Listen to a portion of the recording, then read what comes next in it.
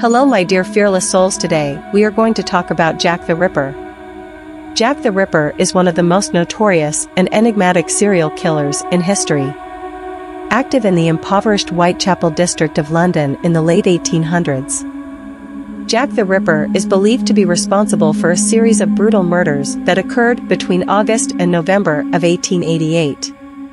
The true identity of Jack the Ripper has never been conclusively determined, and the case remains unsolved.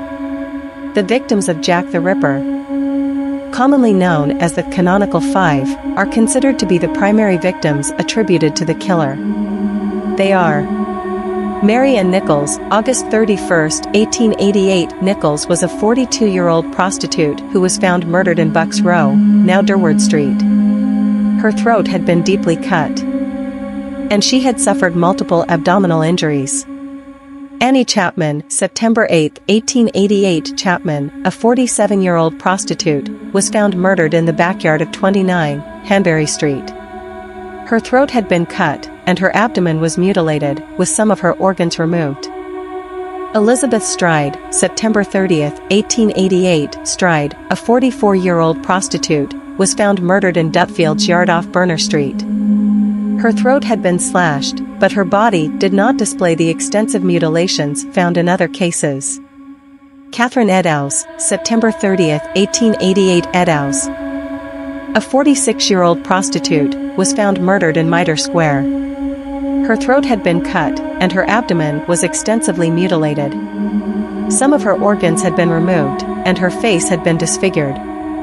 Mary Jane Kelly, November 9, 1888. Kelly, a 25-year-old prostitute, was found murdered in her room at 13 Miller's Court.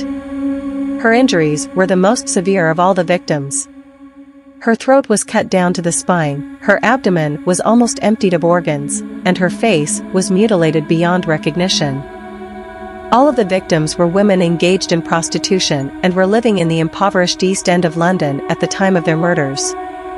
The gruesome nature of the killings, along with the media sensationalism surrounding the case, contributed to the enduring infamy of Jack the Ripper.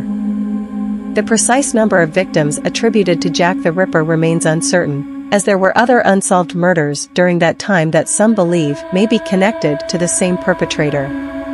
However, the Canonical Five are the most widely recognized victims associated with the case. Despite numerous investigations and countless theories, the true identity of Jack the Ripper has eluded law enforcement and researchers for over a century. The case continues to captivate the public imagination, making Jack the Ripper one of the most infamous figures in criminal history.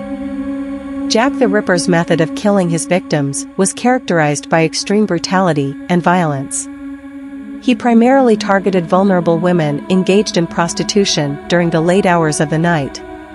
Jack the Ripper would approach his victims, usually in dark and secluded areas, and quickly overpower them.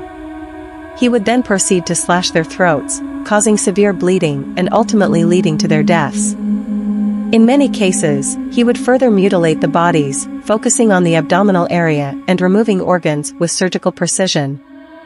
The level of violence inflicted upon the victims, coupled with the precise nature of the mutilations, suggests a certain level of anatomical knowledge or skill. These gruesome and horrific acts left an indelible mark on the history of crime, further perpetuating the mystery surrounding the identity of Jack the Ripper. So I will see you guys tomorrow.